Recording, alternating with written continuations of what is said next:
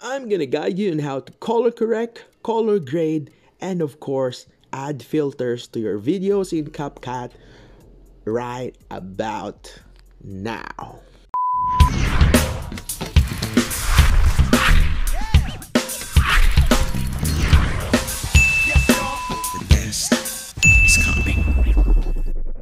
Hi guys, great day, this is Ryan. Welcome back to my channel. If you haven't subscribed to my channel yet, please click the subscribe button and the notification icon so you will be updated every time I upload.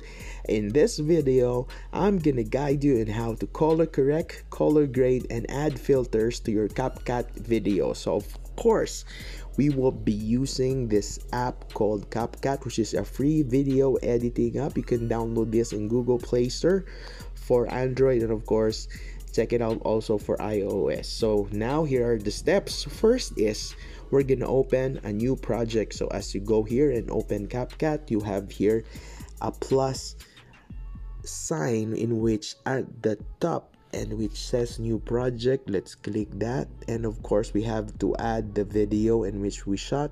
So I shot this video of plants the last time, so let's review that. As you can see, it looks good, but you can enhance or you can make this good as well, and even it will look better. All right, so let's see the clip. And of course, first thing we're gonna do, we're gonna delete this ending right here. So the first tutorial that I'm gonna teach you is what is color correction. Color correction is that you correct the color so it will look like what it is seen in the naked eye. So this is very subjective, so we're gonna do that. First thing you're gonna do is gonna highlight this one. So in order for me to color correct this, first I have to get the brightness right, and of course to get the grays and the blacks to look real. So what I'm gonna do is I'm gonna click adjust here, and the first thing that I do as a tip in color correction is I'm gonna try and press the saturation thing here, and I'm gonna pull it down so I can adjust that later on. Then let's go to brightness. How bright is it when you shot this? So color correction is making the things look real as in the time that you have shot it. Next is the contrast. So let's create a balance so that not everything will be black as black. Right there, a little bit. Alright, and of course exposure, want it not too bright like that or not too dull like that, so just in between. Right, and of course one thing that I do is I add sharpness a little bit right here, and of course the highlights, which is the whites. So I think let's make that whiter for the whites to look white. Shadows, I'm good with the shadows, and the temperature, I'm good with it. Now the last thing that we're gonna adjust is the saturation. So this is where, how does this thing look when I shot this, and how does this thing look at the naked eye? So if I go further, look at that, that's oversaturated. I think even if I go to 0, that is still saturated. I'll go 3 or 4 steps lower like that. Okay, so that's it. This is the original on how it looks the moment I shot it. You know, at this point you can see me right there, the mirror, holding my camera. So let's see, let's take a look. Right, it looks real. It looks just how it looks with my naked eye. So that's color correction. I've corrected the color. Now the next thing that we're gonna do is color grading. Color grading is editing this video with special colors and how you want it to look. So you want to change the mood, the look and feel. So for us to do that, we have to go to the adjust section, and then we have to adjust if you want it to be like a little bit grainy or dreamy, so you put fade.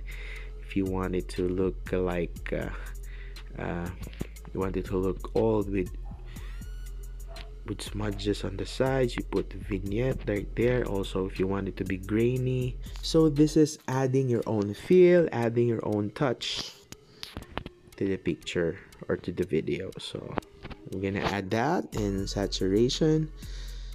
We put that a little bit. So this has been graded to look vintage or look old, so that is color grading, as you can see. Now, one easy way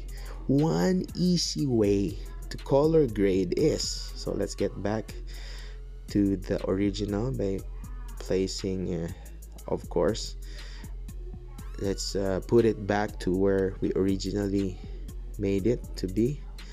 So I think right there. So this is our color corrected video. The easiest thing for color grading in Capcut is to use filters. Now when you go here, when you click that, you go here, you see that filters, and of course it has filters all over it. So you have now choices. Now these are instant color grading. So if you want to look at life, nature right there, so it looks nature-ish. Autumn, look at that, that's another color grading effects by using filters. Then you have color, winter, tan, holiday. You have lots of choices there for you. For example, I choose autumn, and then I want to adjust it. You can adjust it here on how strong or how intense the grading will be. So this is so easy to use. And also you have here food, tasty, foodie, ice, eclipse. For movies, we have here scent, dog days, Dunkirk, dreamy. See, look and feel is changing. Next we have nature, so clear. We have here Fuji, shade, remote, also spring. Wow, look at that, very clean looking. Now we also have here retro, VHS 1, VHS 2, VHS 3, HK. Those are color grading through filters. 1970, 1980, vintage. Of course we have black and white. Look at that.